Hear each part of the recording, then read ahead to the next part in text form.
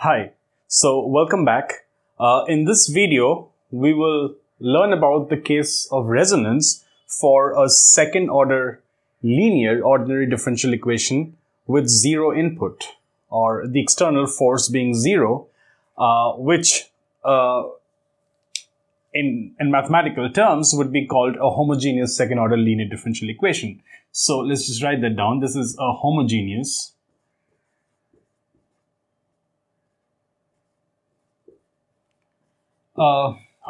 equation. Here x is a function of time, so x double prime is the double differentiation of x with respect to time. X prime obviously is differentiation of x one time with respect to t. Now this and b and c are just constants. However, I just want to take you back to the model from which this differential equation actually came. So we discussed that this differential equation, second order linear differential equation, was modeled on a body being suspended from a spring where the distance from the ceiling up to the middle of the body, you can think of this body as a point particle, is x. And so obviously we're measuring x from upwards to down. So this is the acceleration or the force because it's multiplied by the mass, and there is a spring constant k which gives the stiffness of the spring, and this quantity here eta x prime is the air resistance, or it is the friction. So as the body moves up and down, as the body oscillates, it experiences some kind of friction. So that is the term, the frictional constant is the eta. And obviously this differential equation comes from, the B actually comes from eta by m. So it gives the air resistance or the friction. That's what it represents. C represents this term k by m, which gives the stiffness of the spring. Okay, how strong the spring is. So obviously, as we have learned in some of the previous videos, that the solution for this differential equation would be some constant c1 times exponential of m1t. m1 is a quantity, it's given here what it is, plus c2, another constant, times exponential of m2t. And that would be the general solution, where m1 and m2 are roots of the auxiliary equation. So if you remember from the video where we had solved this differential equation, the auxiliary equation is just an equation in the variable m, or any other variable, where the x double prime is replaced by m square, x prime is replaced by m, and x is replaced by 1.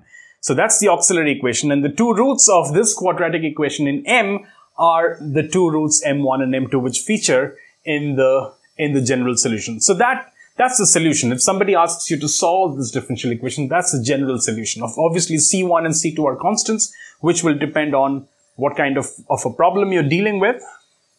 Right. So if you break this up in terms of the constants given in this quadratic equation, m1 I'm taking to be this is just the solution of a quadratic equation, minus b by 2 plus the square root of b square minus 4c by 2. So I'm taking the positive square root in m1 and the negative square root in m2.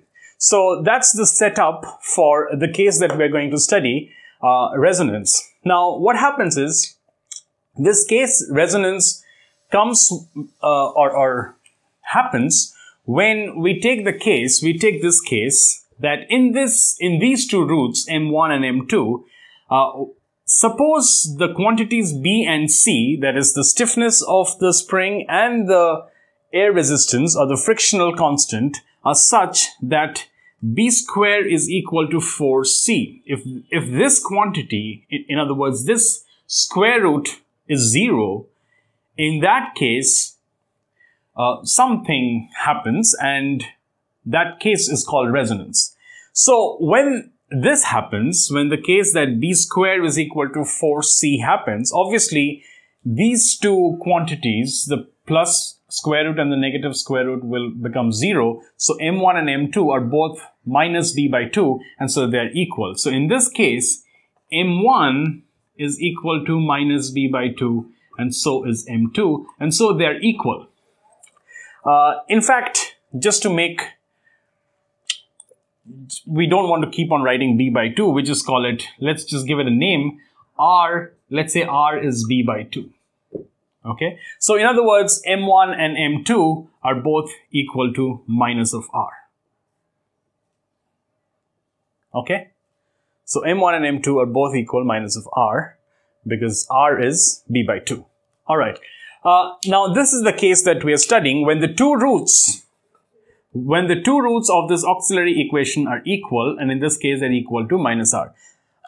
That's the case of resonance. So now, obviously, if somebody asks you to solve this differential equation in the case of resonance, the inclination is to, because we already know what the general solution is, the inclination is to replace m1 and m2 by minus r, because that's what they are. And then you would have the general solution. And that would solve the problem. But we have to look a little closely here, because this case really demands some closer look. If m1 and m2 are replaced by minus r, is that really the general solution, or is that a valid general solution? So what we do in this case is we also investigate what the constants c1 and c2 are, okay? Because the situation demands so. We haven't seen that in the previous cases, but at least in this case we have to. And let's just do that. So, right, I'm just going to rub all of this out, keep the solution here, and we will right now investigate what C1 and C2 are. Okay, the constants, how do they look like? Or what do they look like? So, right, now the first thing that we can do is to take the displacement of this body at time 0. So at time t, the displacement is x. Okay.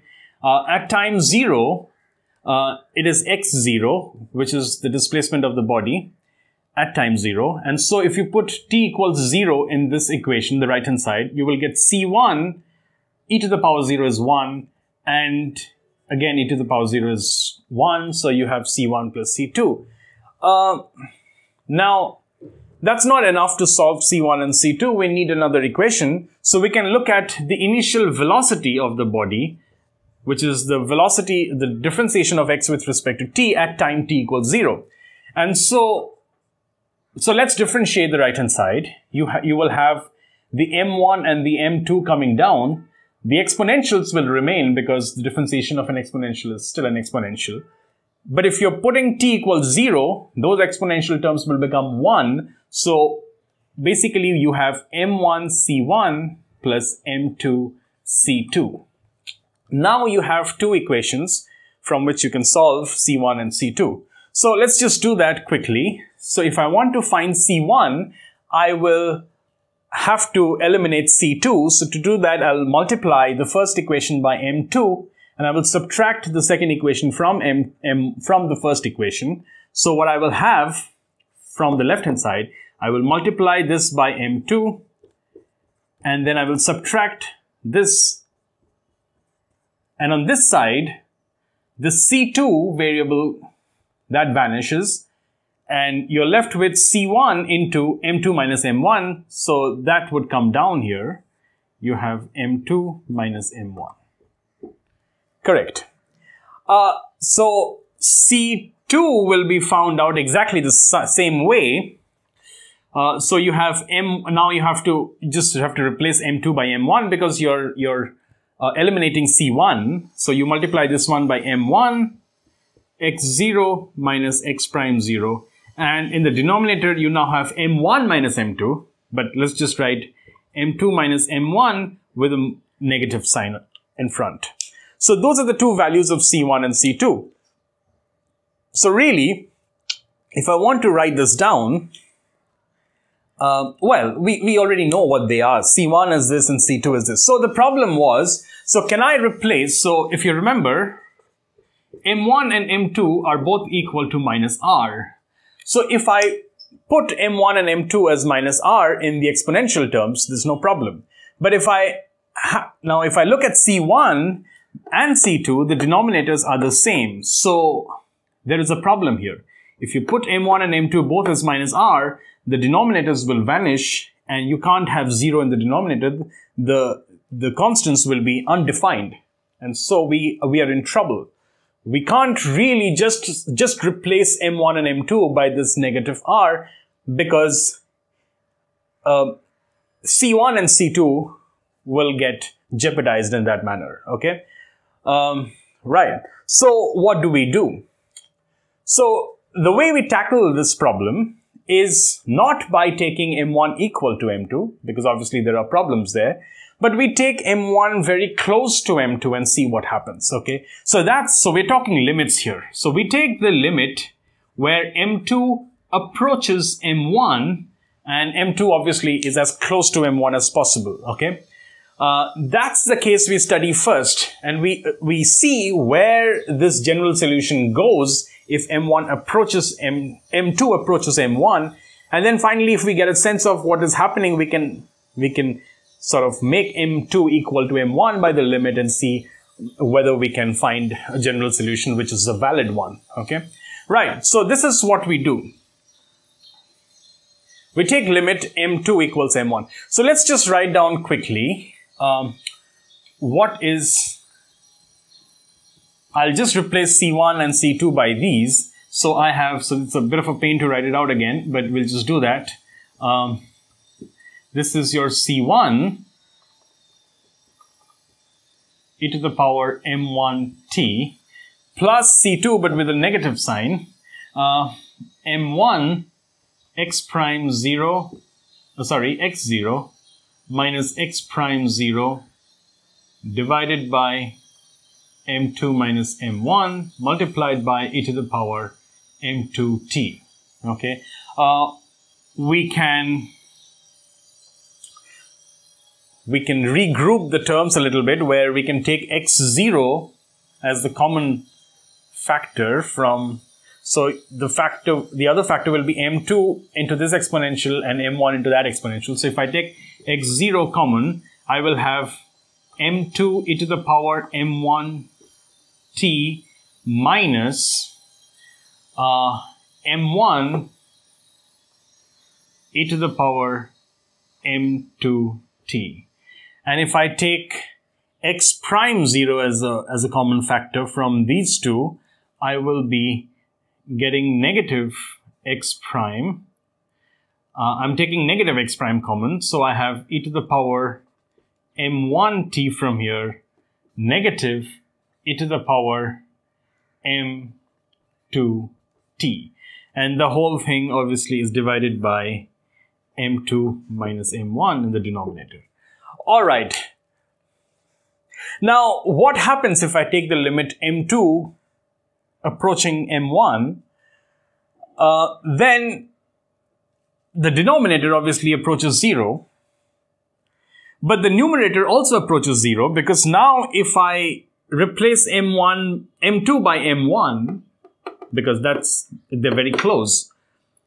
So M2 approaches M1, so effectively you have M1 e to the power M1t.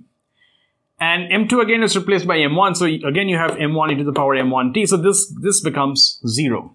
Similarly, M2 becomes M1, and so now these two terms are equal, so this one will vanish too. So the numerator also approaches 0. And so this is the classic 0 by 0 form of L'Hopital's rule. Okay, you all know L'Hopital's rule from school. So this is the limit 0 by 0 form. And so to solve this, therefore, to take limit M2 minus M1, we have to apply L'Hopital's rule, which is to differentiate the numerator and the denominator. So so what we're doing basically is, we're not only taking this to find the solution when m2 and m1 are equal, we are taking limits, not just this. Okay, so what we're doing is, I'll just write that out here. So we are actually taking limit where m2 approaches m1, and here also we're taking limit m2 approaching m1.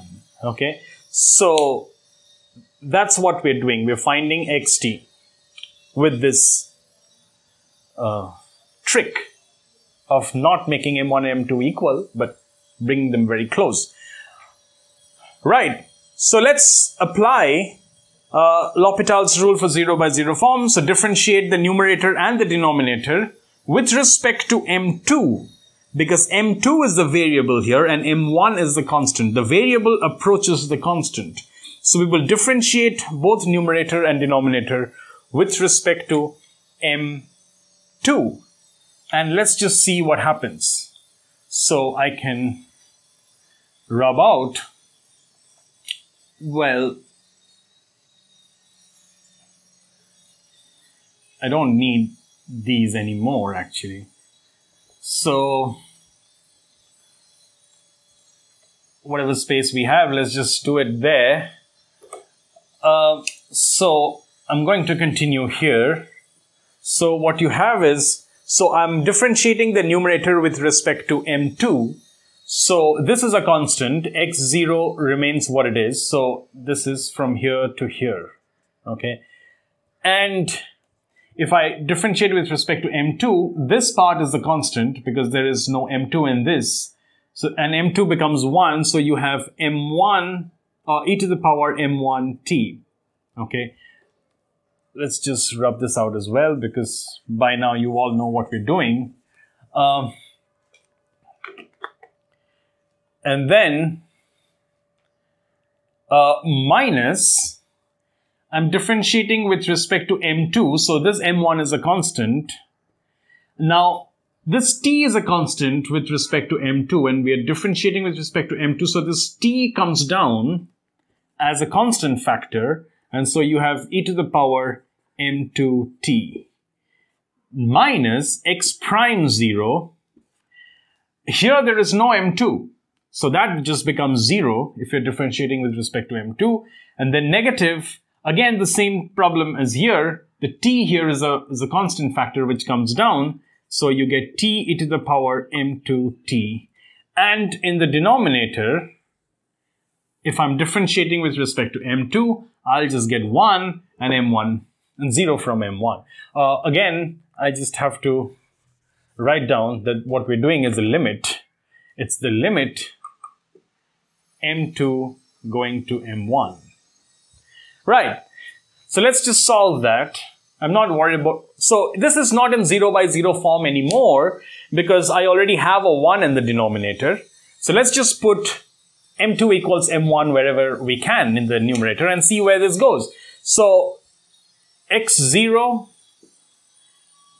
e to the power m1t minus m1t e to the power, well, there is m2, so I'll just replace that by m1t because we are taking m2 going to m1 minus, well, this is 0, so this negative and this negative will give me a positive. X prime 0 t e to the power m1t because there is m2 and we are replacing that by m1. So that's what we have. Let's just rearrange this a little bit. There are two functions. One is e to the power m1t and the other is t to the power m1t. So let's just write that down. So you have x0 e to the power m1t, coefficient of the first function, and the second function is plus x prime 0 from here, and negative m1 x0 into t e to the power m1t. That's the second function. So this is what you have. If I can just replace the constants by very simple terms, m e to the power m1t, where m is this constant, and this whole constant here is replaced by n t e to the power, the second function, m1t. So that's the solution of the differential equation. So that was the differential equation. That's the solution. When we have resonance, in other words, the two roots m1 and m2 are the same. So actually, because m1 was minus r, let's just replace that, and I can take e to the power minus r common. So I have e to the power minus r t, and here I'm left with m plus n t. Right, that's the more concise solution, okay? In the case when the two roots of the auxiliary equation are the same, in other words, b squared is equal to 4c. Now, let's just do one very quick analysis of this. Why the case is very interesting. In the solution, this is the solution, this is the general solution. It's no more in the c1 exponential plus c2 exponential form. The two functions are different here. The second function is not exponential anymore. It's t into an exponential. So that's the general solution of this differential equation in the case when there is resonance. We'll just do a very quick analysis of this solution and see why this case of resonance is very interesting. I'll just rub all of this out. I'll just keep. So let's just clear the board. And in the case when m1 is equal to m2 or b squared is equal to 4c, in that case, the general solution is xt equals e to the power minus rt m plus nt, where r is minus b over 2. This is b. Okay? Right. That's the general solution. Now, if you see, there are two factors here. One is the decaying factor. This is the exponential part, but with the negative index. So this part decays. As time goes on, as you increase t, this factor becomes closer and closer to 0. It's a positive number, but it becomes closer and closer to 0. However, this shoots off. As you increase t, this is a linear polynomial or a linear function, polynomial of degree 1. This increases with time. So there are two factors, one increases, the other decreases. But as we know, in such cases, because the exponential is always the dominating one, so eventually this function of time will decay because the dominating part, which is the exponential, will decay. But however, if r is very small, then what might happen is that it may take a little time to start decaying. In other words, the rate of decay could be very slow. So up to a certain point, this could be the dominating factor. So in that case, if I draw the graph of this solution, general solution for this differential equation, if I plot time along the horizontal axis and I plot xt, the solution, no, the displacement of the body x at the time t, along the vertical axis, then, well, initially it is displaced by, at time t is equal to 0, at t is equal to 0, x0 was, so x at the point 0 was, if I put 0 in this solution, I have e to the power 0, which is 1, n into 0, so this becomes 0, so you just have m. Okay, so this is m, suppose. Okay, at 0, the function x is at a displacement m from the top. Okay, now, as I said, because this decaying is happening very slow, because r is very small, this polynomial of degree 1 being the dominating factor, and it is the increasing factor, increasing with time, up to a certain point, let's just call that t0, this solution, the product, will increase because this is dominating the whole product. But after the time t0, or from the time t0, when this now becomes the dominating factor in the product, because this is decaying, the function as a product will decay, and so it starts to decay from there on, and obviously goes, falls to 0 when time goes to infinity. So what is the implication of this when it comes to the physical movement of this body suspended from the ceiling by a spring? What this means is, in such cases where there is resonance, suppose I give it an initial displacement of m. Up to a certain time t0, the displacement of the body surpasses the initial displacement and in fact keeps on increasing till a certain height or length for the spring. And then it starts to slow down, and then finally the displacement becomes almost 0, so it'll get to a stand still. Okay, so it's a strange case where the movement or the oscillation of the body suspended by the spring will exceed the initial displacement that is given to it, and then it will happen for a certain while before it then comes to sense, once this factor kicks in, and then it sort of slows down and it comes to a standstill, because as time goes on, the displacement falls to 0. So there is no displacement at the end. So in the middle there, that's the crazy part of the resonance. Okay, it's amazing how the displacement can become more on its own. Okay, and I said it's crazy because one of the most famous examples of this resonance happening in real life was the Tacoma bridge collapse. Which happened in the US, in Washington in the 1940s, where the bridge sort of picked up some kind of an oscillation because there was a wind blowing. And then the conditions were such that there was resonance. The R factor here was very, very low.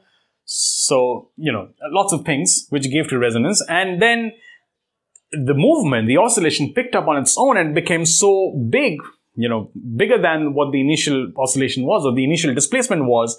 And then finally it could not hold its own together, and then the whole thing collapsed. It was a very famous example of what resonance can do. I think I'll put a link of this incident if it's available. And yeah, that's resonance, and it's a very interesting case. So we will finish with that here, and we will continue things in the next few videos. Thank you.